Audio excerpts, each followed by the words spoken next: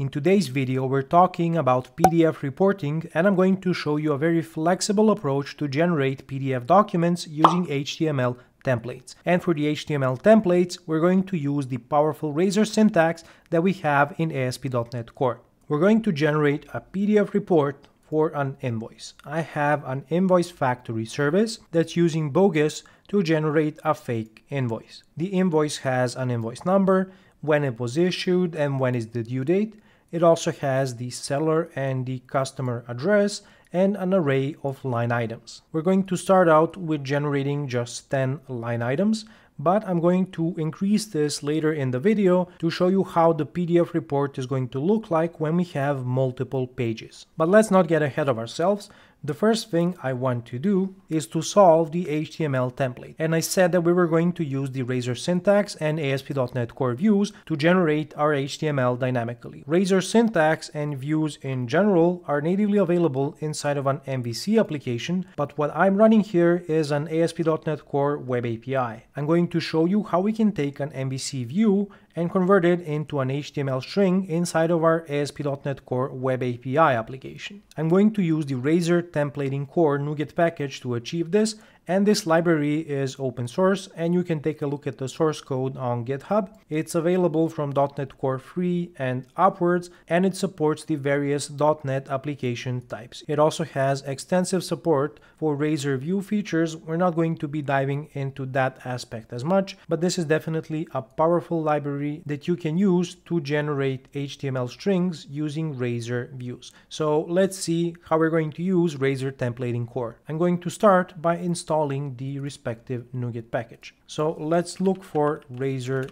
templating core, and I'm going to install the latest version of this library. And then I'm going to create my Razor view. Let me add a new folder in my solution and let's call it views. Inside of it, I'm going to scaffold a new view using Visual Studio.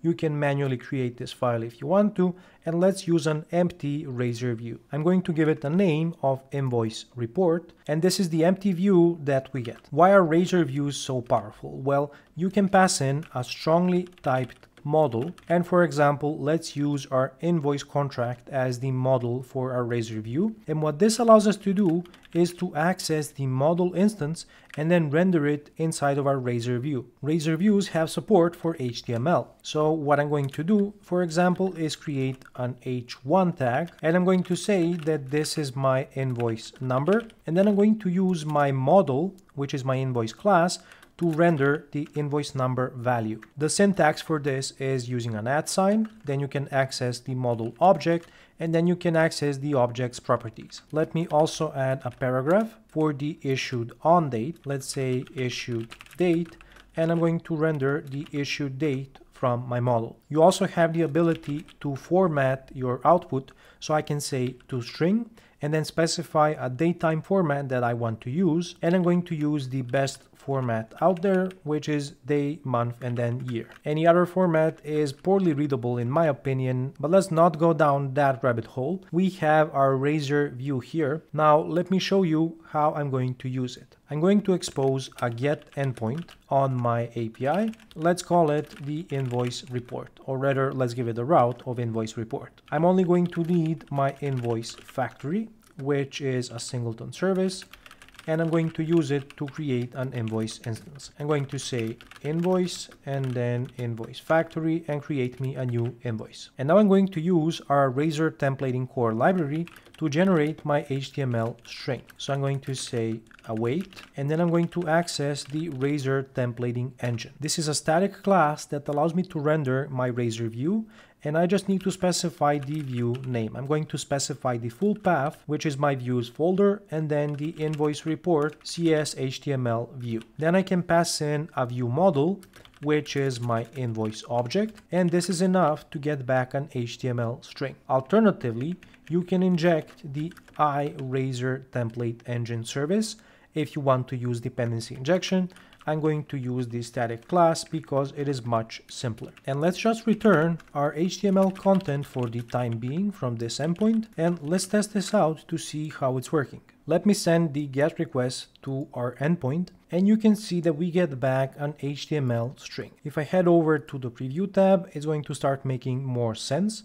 Here is our H1 tag containing the invoice number, and then we have the two paragraphs with the issued on date and the due date. However, we are still working with an HTML string, and I promised that we would be converting this into a PDF document. So let me show you how we can do this. So we have our HTML template in place. We are able to generate it dynamically using our Razor views, and now all we need is a library that supports HTML to PDF conversion. My favorite library to do this is IronPDF, and that's what I'm going to install. So I'm going to look for IronPDF, and here is the IronPDF library. I'm going to install the latest version. When you install this library, you're going to get a short README file with a simple C# code example, and this is actually what we're going to use to generate our PDF file, and it also contains some documentation links if you want to learn more about IronPDF. There are many libraries that support HTML to PDF conversion, and some of them work better or worse than the others. IronPDF is one of my favorites because it's easy to use, it's very reliable, it has excellent documentation, and it has amazing performance. The one downside, although it's not really a downside, is that you're going to need a license to run IronPDF. You should be able to use it without a problem in your development environment, but if you want to just try it out, you can easily get a 30-day free license from their website. I'm going to pull the IronPDF license from my application settings, and I'm going to set the license key on the IronPDF license object. And now I'm ready to start using IronPDF. So I'm going to start by creating an object that's going to render my HTML string into an HTML document. And this will be my Chrome PDF renderer. And now I can generate my PDF document with just one line of code. And all I need to do is say renderer, render HTML as PDF, and we're going to pass in our HTML string. Since this is a file, I'm also going to declare it inside of a using statement so that it is properly disposed when I complete my endpoint. And what you can do here with IronPDF, or rather the PDF document, is really interesting. For example, you can decide to save the PDF document as a file on your system, and you just need to provide the file name and the file path. The IronPDF library has some very interesting features. For example, I can access the PDF document class. This has a few static methods, and one of those is merge, and this allows me to take in a few PDF documents and merge them into a single document. In this example, I'm providing the same document twice, but the output of this is a new PDF document that contains all of the documents that I passed in as an argument. And this could be very interesting if you need to merge together multiple PDF documents to generate your invoices or your monthly receipts. But what I'm actually going to do here is return the PDF document as a file from our endpoint. And I'm going to use the PDF document object to access the array of bytes using the binary data property. I'm also going to specify the content type as application/PDF, and I'm going to provide a file name for our download. Let's generate this dynamically. This is going to be an invoice with this invoice number, and I'm going to give it the proper file extension. So let's test out this version of the endpoint that is doing HTML to PDF conversion using IronPDF. Let's call our endpoint again to get back the invoice report, and this time I'm getting a PDF file in the preview in Postman. And you can see that it contains the invoice number, the issued on date, and the due date, and this is our HTML converted into a PDF document. If I go over to the headers in our response, you can see that the file name is correctly generated, and it contains the invoice prefix, the invoice number, and the PDF file extension. However, this example is too simple for you to grasp how powerful this approach is, so let me show you what we can actually do with Razor views and HTML to PDF conversion. I'm going to update the Razor view to render the entire invoice, including the company details and the line items. And here's what that implementation could look like. I'm also stylizing our Razor view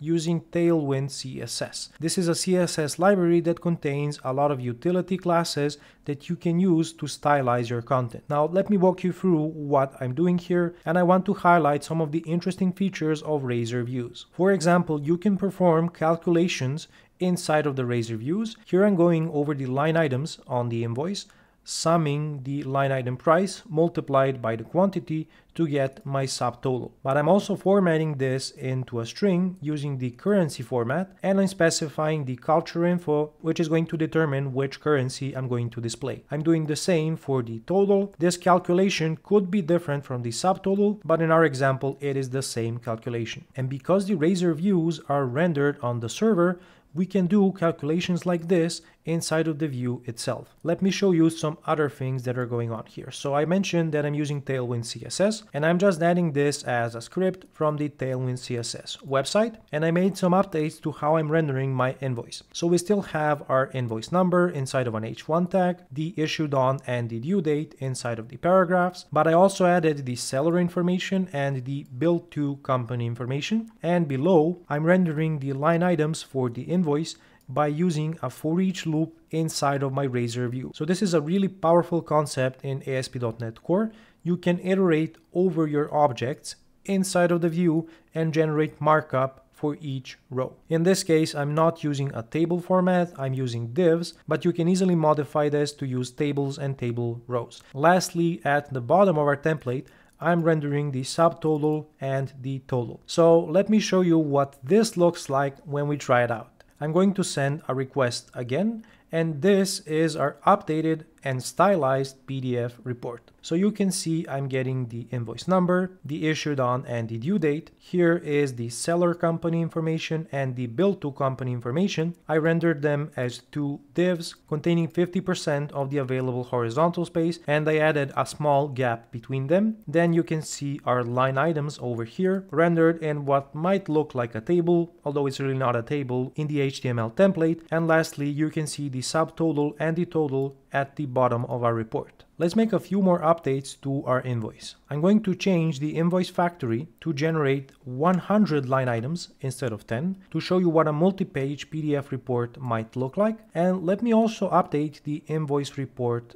Razor view. For example, let's change the background from a gray to some sort of green to make it more obvious that the stylization using Tailwind CSS is actually working. So let's start this and let's see what the report is going to look like now. I'm going to send another GET request to our backend, and this time we get the updated report, and you can see that the background color is properly applied from our template. But if I keep scrolling down, you're going to see that we get a multi-page report because we have more line items that we can fit on a single page. The blank space you are seeing here are page breaks between the pages in the output PDF document, and all of this is made possible by the IronPDF support for HTML to PDF conversion. I really think it works exceptionally well even with complex HTML templates like this one. If we take a look at the template for a moment, you can see I'm using the flexbox approach to organize my elements. I'm also adding padding or spacing between the elements inside of my flexbox. I can set the corner rounding, the text size, and the font weight, and all of this gets rendered from my HTML template into a PDF document using IronPDF. Let me know in the comments what you think about HTML to PDF conversions. Have you used this approach before, or do you use something else to generate your PDF reports? Also, make sure to smash the like and subscribe buttons on this video, and until next time, stay awesome.